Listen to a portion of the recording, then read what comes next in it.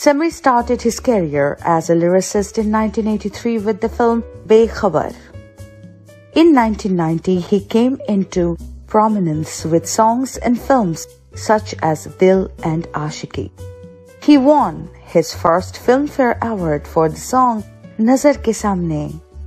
Later on, he wrote 4,000 songs for more than 500 films. According to Samir, his inspirations have been lyricists Majroo Sultanpuri and Anand Bakshi and his father, Anjaan.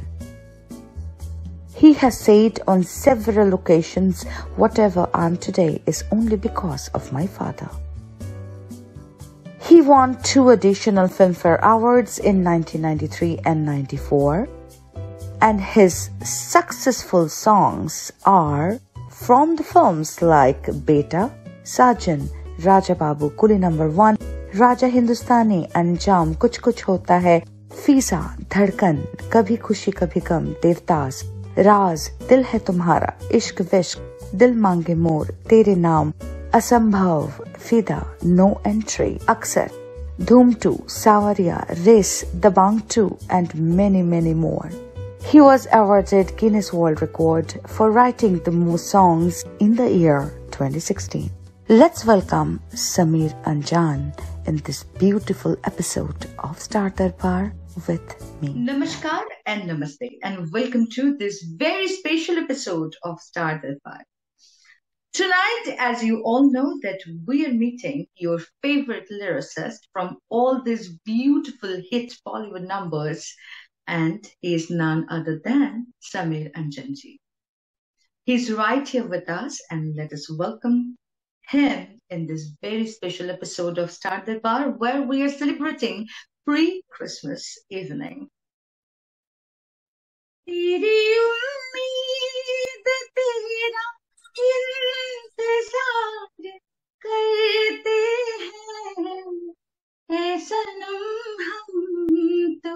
सिर्फ तुमसे प्यार करते हैं ऐ सनम हम तो सिर्फ तुमसे ही प्यार करते हैं और yes, with all your love and blessings, we are back in this fantastic episode of Star Darbar. Tonight we have a very special person with us, and I said already that who will be here with all of you to share his story. Yes, the super hit Bollywood lyricist is right here with us, Samir Anjaan ji. Namaskar Samir ji, how are you and how is everything? Namaskar.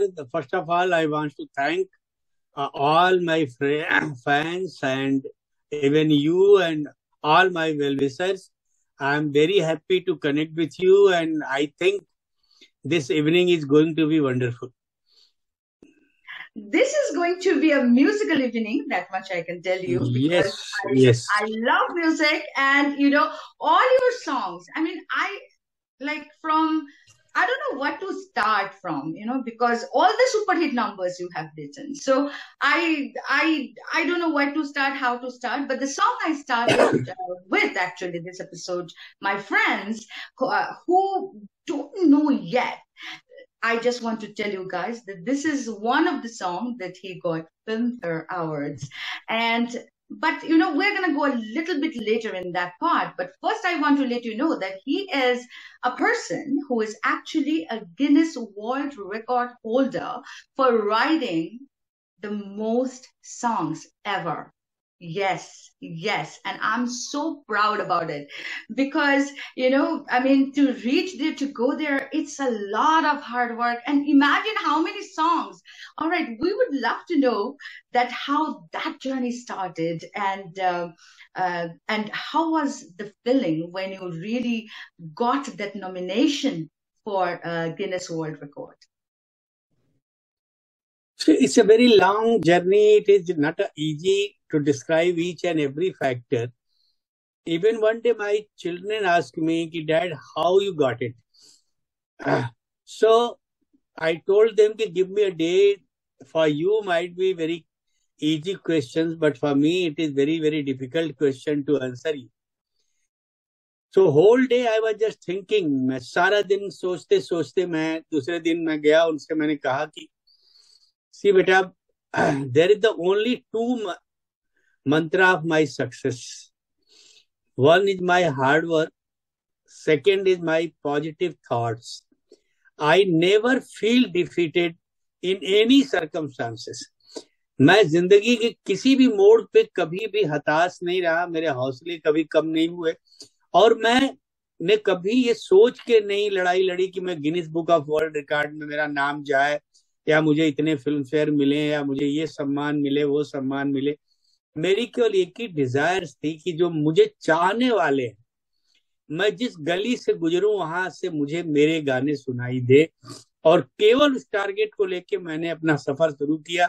I want to thank God that he has given me and whatever dream I dreamed, I achieved that. That was a really fantastic answer. And friends, I have to tell you this, that you were looking at this gentleman and he got his motivation, yes, of course, from his family.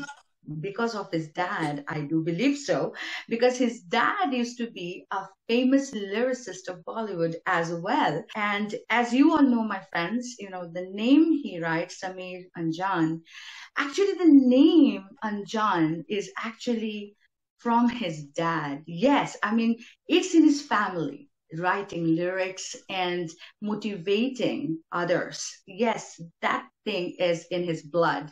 We would love to know about that how he really motivated you to start something on your own. See, it's a very long story. It will take at least 4 or 5 hours to describe because we would love to hear that. my I told father, you that my father, 20 episodes. Yeah. we belongs from a very small village and the city name is Varanasi, very purest city of India, and we belongs from there. And I was staying in a very small village called Odar Odar, and my study started from very, very low class school, and I completed my schooling from there. Then I went to the Varanasi at my grandfather, Mr. Shivnath Pandey. He was working in the Central Bank of India. And my father did BCom from Banaras University, and during that period only, he was very popular in Kavi Sammelan and Mushaira and all. And his guru, Mr. Rudra Kashike, he told my father, ki, if you will work like this so harder, so one day I will make you like Harbansh Rai Bachchan. So he was so much impressed by my father. So my father was not keen to come Mumbai and become a lyricist, but there was a reason behind. He was a very badly affected by asthma. He was asthmatic, and doctor told that if you will not leave this city, you cannot survive. You have to go somewhere near sea. So finally he had taken decision and he came Bombay in 1953. And because of his illness, there is no other way to start writing in films, because he in Mumbai, if you want to survive, there in the lyric writing field, only one place in Bombay to film industry, that there you have to go and work and try. So he started his journey, and after 17-year struggles, he achieved his goal. And that was the film from where Anjaan became a very, very known name. That film was Dawn. And that song was Khaike Paan Banaras Wala. So I can't tell you, when sometimes we sat together and he described about his struggle and all. Sometimes I feel so depressed. If this much struggle I have to do, so I will run away. I cannot. And in the beginning, he told me, you do whatever you want, but never ever try to become a lyric writer. And I was trying for that only. And I did my MCOM from Banaras University, and I joined Central Bank of India as an employee. But after 2 days, my inner side always said me, this is not your destination. You are doing wrong thing. And it was the 1 hour decision I left. And you cannot imagine, in 1980s, the bank services was very precious. If somebody will get it, but they will never ever lose that job. But I left that job because I always listen my heart, and I asked my mother to give me $500, and I have took that money and I came Mumbai 1980 without informing my father, because I know the moment I will tell him I am here and I am going to start my journey as a lyric writer, he will be very angry. So I struggled here around 1 year. And then my mother wrote one letter, because my mother was also in Varanasi. So she wrote one letter to my father and said, my son is in Mumbai, and you not even give one thought you should meet him. Then he wrote, he has answered my mother and told, I am not dreaming your son is here. So finally he searched some my relative and he told him, wherever he is, bring him at my place. I went there, and that was the first meeting with my father. My age was 23 years. And in this 23 years, I met him only thrice in my life. So you can imagine, even I was not believing he is my father. Whenever he comes from Varanasi, I felt some guest came over there. So I was not in the mood to meet him, because even I was very angry. Why he's calling me, and I know he will be very angry. But finally, I have to go there. And then he asked me 2-3 questions, and finally he decided, okay, now you are grown enough and you have to take your decision by your own. So there is no issue, but now there are lots of challenges here, and I will allow you to start your work. But first, you come with me, take proper training, because this is totally different world. You are coming the place where nobody knows what is the lyric writer. Poetry writing and the lyric writing is totally 2 different kind of job. So I learn all that technicality, and I attend nearly 100 song sittings, and where I was allowed only to come and sit and observe things. And from there, the one day he decided, now I think you have got proper knowledge. So now you can move and you can fly.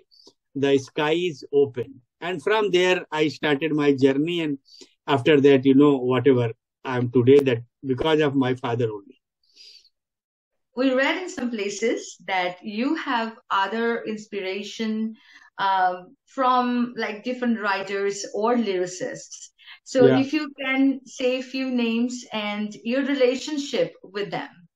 No, not few, only 2 names. Wherever I talk about my inspirations, only 2 writers whom I got very much impressed. Mr. Majrooh Sultanpuri and Anand Bakshi Sahab. Because when I started writing, I was big fan of them.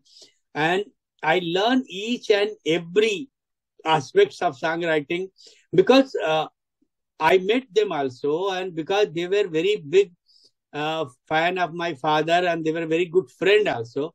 and they love my father's nature and behavior. And when my father introduced me to Mr. Anand Bakshi and another day to Majru Sahab, they hugged me and they told, we can entertain you only because you are son of Mr. Anjaan. And I learned lots of things from them because I was very murid, I was liking them like anything, because the way Bakshi Sahab writes, so simple and so heart touching. Any common man can understand things. And when I heard that song, that ABCD Chodo Naina So Naina Jodo, I Sham Suhani Raja Jani. So I felt, yeah, this is the easiest job. When I will go to Mumbai, I will write this in 1 second. And when I was hearing the song, Majrooh साहब क्या हुआ तेरा वादा वो कसम वो इरादा, so I felt no, this job so I can do very very easily and I will be very successful. But when I started my journey, my first interview was that to write easy is very difficult and to write difficult is very easy thing, because I felt this easy things comes not so easily. It is so difficult. You have to read from Ghalib to whatever writers today's you can name, and you should understand each and everything. Then only if you write, and your life teach you lots, experiences teach you lots. Then only you can be able to write something easy with the big thought. So I was inspired by them only because of this quality. There was no other thing. And they helped me lots.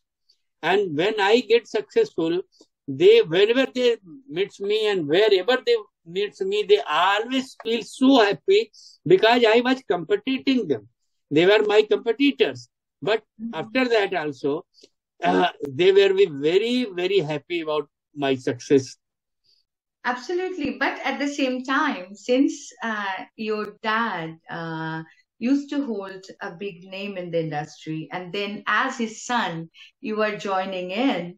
So was that any like pressure on you, or like thinking that, oh my God, people are expecting a lot more from me? Was that ever on your like in your mind? See, even now, I'm always feel so much pressurized, because once the question is not to reach on certain place, it is very difficult to maintain that place. And after that, you are so much worried about your name, your work, your status. So now lots of new people are coming, lots of people are following me, and now the expectations are so high from my side that I have to be very careful. So that is the only bad thing over here. Whatever and however success you will achieve, you cannot be sure that this is going to be for longer time. It can be, you can fall out for any time, and from top to bottom, you will be there in any moment. So that pressure never gone, that still it is there. And every day when I'm wake up in the morning, I'm feeling, oh my God, what new I have to write. And I'm listening each and every new writer song, what they are writing. Now I have to update myself and I have to move with the time. So that struggle is not going to finish, and that pressure will be always there. नजर के सामने जिगर के पास.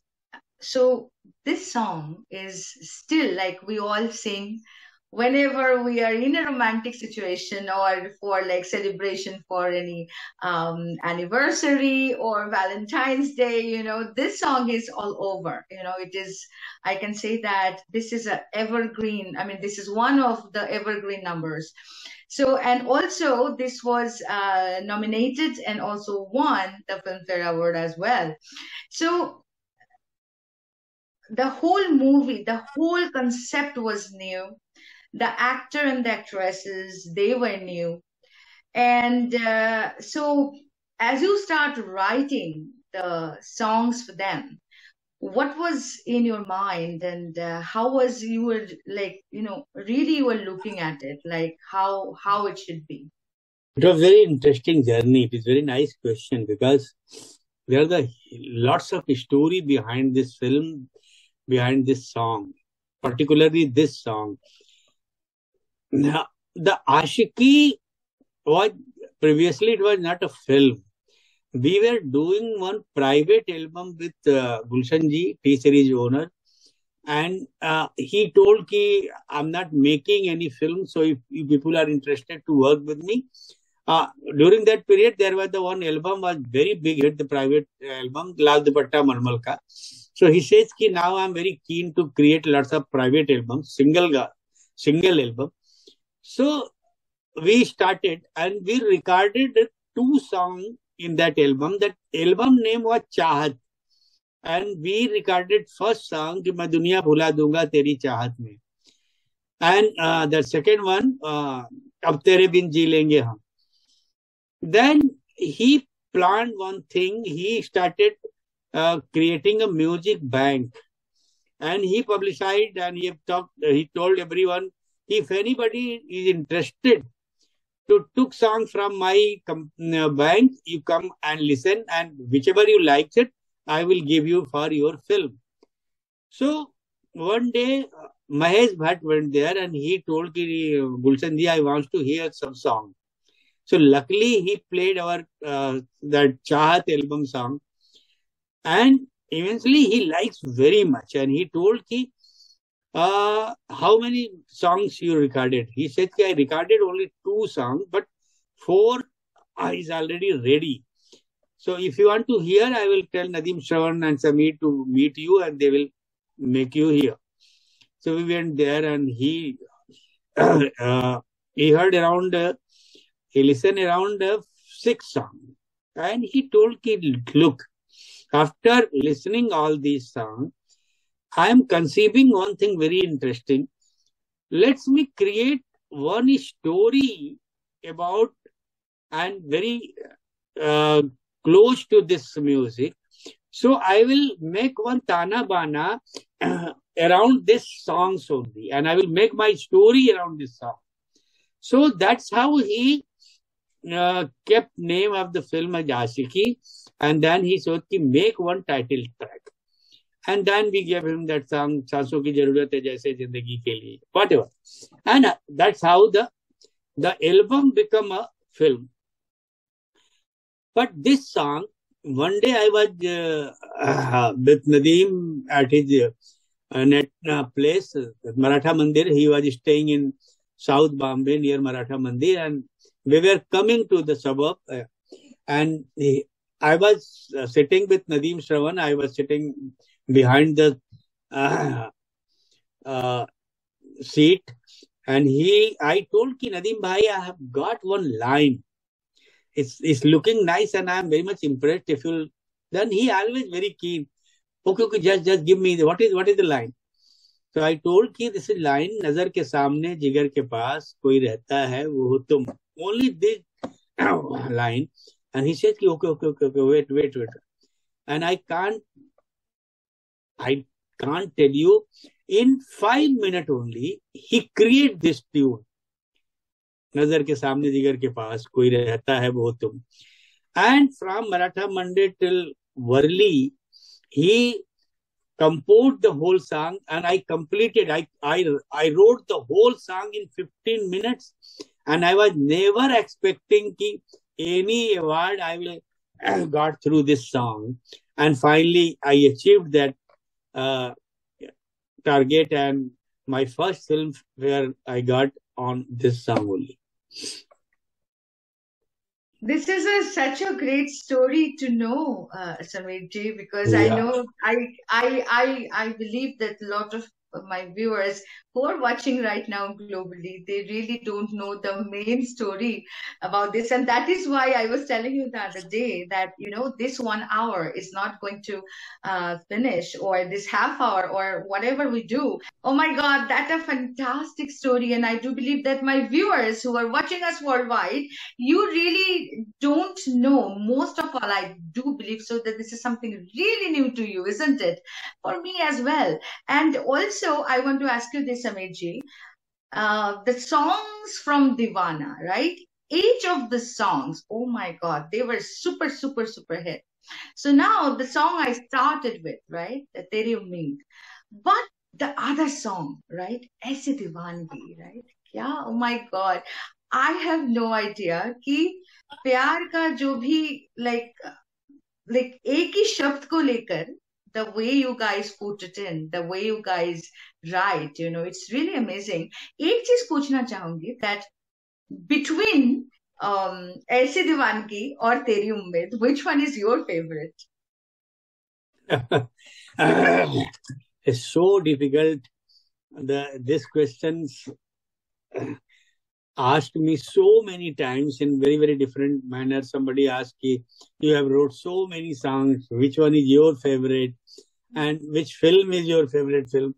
For me, it is so difficult. It is so difficult to answer, because if I wrote 2 songs, 5 songs, 6 songs, so it was very easy to me to select and tell you. But for so many numbers, so many films, and all 95% song was big hit, so it will be very unjustified to just put one song or one film.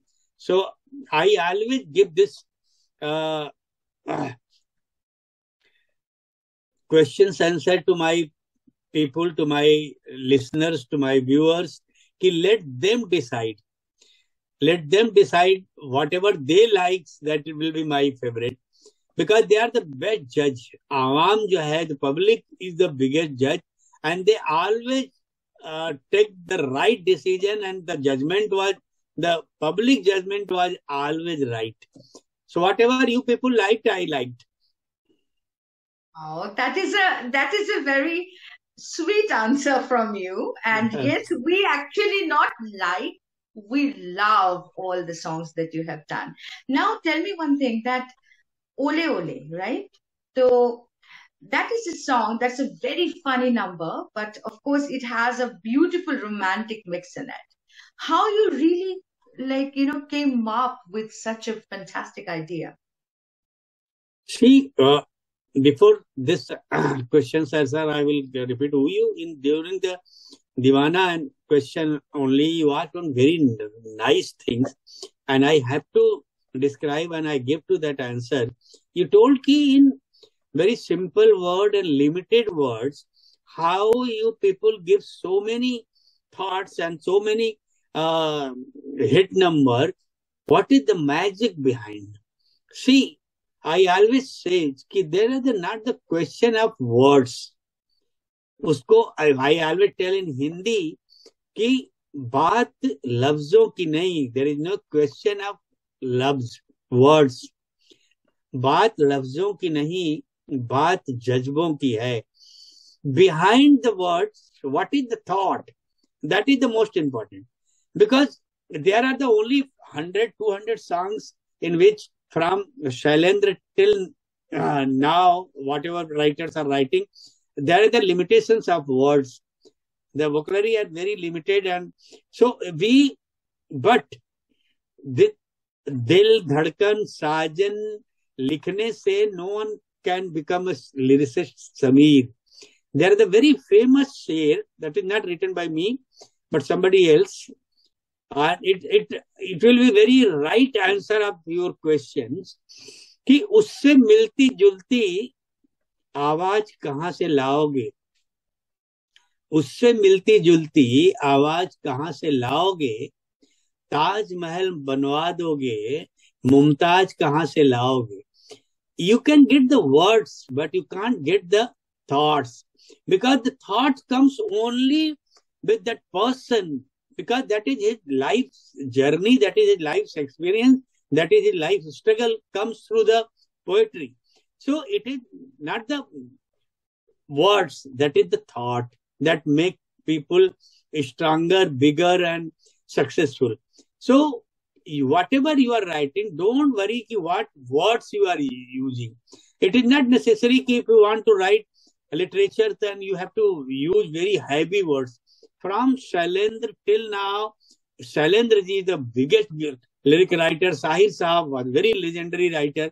What they wrote, मेरे मन की गंगा तेरे मन की जमुना, बोल राधा बोल संगम होगा कि नहीं. How simple, but see the thought behind. ठीक है साहिर साहब, चलो एक बार फिर से अजनबी बन जाए हम दोनों. How simple, but see the thought behind. So the it's not a question of words, this is the question of thoughts. So that is the answer. कि somebody says if I will write Ashiki, Dil, Sajan, Divana, then I become a songwriter, Samir, and I will be like some. No. There is the only one Samir, because God has given everybody different faces, different feelings. So if you want to do something like this, you have to connect with the person. Sometimes some producer directors connect me and they always tell me ki I want to you write something like Guljar Sahab. I always say you are mad or what? If you want Amitabh Bachchan and you are going to sign Ranbir Kapoor, how you can? You have to now sign only Amitabh Bachchan. If you want Guljar Sahab, you have to sign Guljar Sahab. Why you came here? So all this the common man doesn't understand what is the fact behind. So that's how I want to clear your question, because it's a very nice question. And most of the people, the common man doesn't understand this. Now I will give you the ole ole. Because when we write, and I have wrote so many songs, like we call that the meaningless words, like ole ole, like tu tara. So all these songs, not only me, say Ina Mina Dika, उसके पहले कितने गाने ऐसे बने जो कुछ words होते हैं जो मीनिंगलेस होते हैं, we purposely use, because when some tunes demand you write something should looks very very flowery and very very catchy, no matter it is meaning or not. If it is having meaning, it's okay. If there is no meaning, no problem. Ramaya Vastavaya. India, nobody understand what is the meaning of Ramaya Vasta, but people are still singing and getting mad. Or Dunya di Tha Tha Tha. Nobody, but those songs sounds very nice. So that was the reason when Dilip Sen, Samir Sen sang this song. So the credit goes to Dilip Sen, the music director of the film. He says कि Samir, during the making the tune, these two words comes in my mind automatically. I don't know what to do. We should keep it or we should throw it. And he was singing this. So I asked him, but how, from where you got this ole ole? So he says when in India and in the north side, when rain comes, sometimes the snow falls from the sky, and that we called ola. The word called ola. And he says from there I think ola is not the ole, let's do the ole ole. And then he sang that words, and then I felt no, then it's sounding good, let's go ahead. And we went to Yash Chopra Sahab, and he heard and he liked the song, and the song became a craze. So friends, yes, as you were listening to him, and we are in actually the week before the Christmas, we are really enjoying it, because this is such a great evening that you can spend with such a legendary lyricist, I can say. But hey, we're going to be back. And if you miss us, don't worry, we are there. Please subscribe our YouTube channel, that is Mana TV, and of course come back to our Facebook page, see what's in there, right? I'm not going to say that, and that's also Mana TV. Stay safe, stay healthy, and I'll be back again with Samitji. Namaskar.